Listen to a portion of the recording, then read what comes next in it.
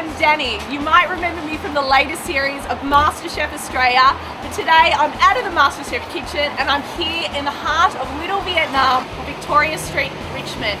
And I want to show you exactly why I love Vietnamese cuisine and just why I think you should consider packing your bags and coming with me to Vietnam this April on a 14-day culinary tour with me as your host. There's going to be lots of cooking, heaps of fun, and of course lots of eating. So why not start now? When I think of Vietnamese cuisine, the first thing I think of is the delicious Vietnamese rice noodle soup. So I'm here at I Love Pho to have a bowl. What's your speciality? Like chicken, come with liver, heart, Livers and hearts. That sounds pretty good. I think I'll try it. Okay. When in Vietnam, I'll try anything. I'm excited. Yeah, here we go.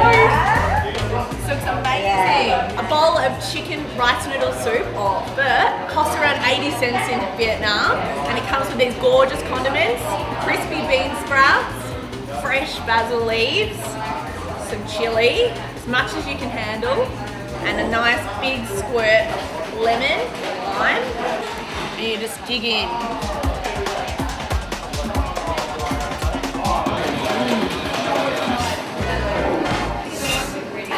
Thank you so much for having me. It's been fantastic. I think it's time to go and find another Vietnamese delight. Hello. Wow, look at all of the beautiful fresh veggies and meats you have. I think I'll get a pork banh mi, please. So what do you put on it there? chicken pate. Chicken pate. Beautiful. You might not think that baguettes are traditionally Vietnamese. That's because the French introduced them, and I'm so glad they did, because these little babies are jam-packed full of goodness. We've got French ingredients like pate, butter, mayonnaise, and Vietnamese ingredients like grilled pork, coriander, pickled carrot. Lots of chili, please. That looks amazing. Come and take a look at this. It looks incredible. Let's take a bite. These baguettes are honestly one of my favourite food.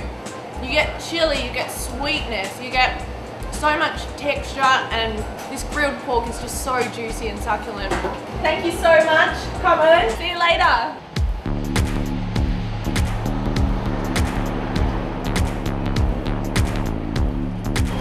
I think I've got one more dish left in me. I've heard that you have the best crispy sizzling pancakes on Victoria Street. Is that true? Yes. Yes? I do. What's your favourite? Prawn and pork. Prawn and pork? I think prawn and pork sounds delicious. Wow. Prawn and pork bun cell. Prawn and pork bun cell. Save the biggest for last, I reckon. Look at this, it's absolutely massive. Inside it's like a little present. We've got prawns and pork, and the batter is really, really crispy. It's made out of rice flour, coconut milk and turmeric. So when it hits that hot pan, it sizzles, and it's called bun sao, which means sizzling pancake. I'm not very good at pronunciation, but I'm trying my best. I've just been shown the best way to eat the crispy sizzling pancake. Grab the iceberg lettuce, a little bit of Vietnamese mint, break off a little bit of the beautiful turmeric coloured crispy pancake, and then fill it with the prawn and pork mixture. Wrap it up and take a big bite.